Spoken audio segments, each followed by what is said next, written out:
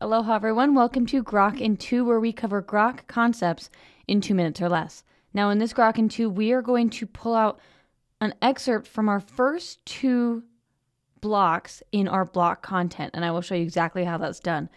We are going to be using the text function in GROQ, and you know how when you have a blog post and you just want to have the first couple sentences be the excerpt for the blog post? That's what we're going to do here. Now, to get the exact same test studio that I have, run the command npx sanity init and choose the e-commerce one. Now I'm going to go straight to my Vision plugin. And in here, I'm going to start my query. So I'm going to look for everything that has a type of product.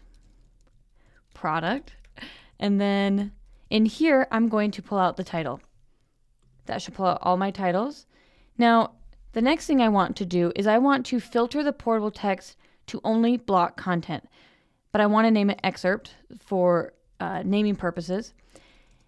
So I'm going to use pt text, and around this I'm going to do body.en.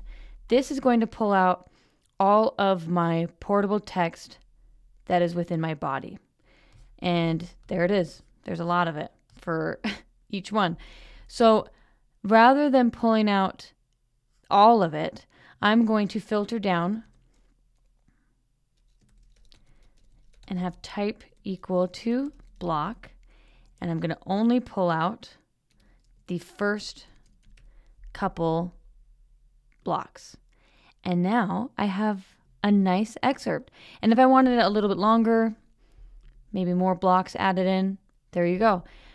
So I'm grabbing everything that is type of product, I'm pulling out the title and pulling out the portable text. So I'm taking the pt portable text and the text function, getting the body of it, and in my case it's body.en, and it converts it into plain text. And that's what we see here. So we could use this as an excerpt for anything.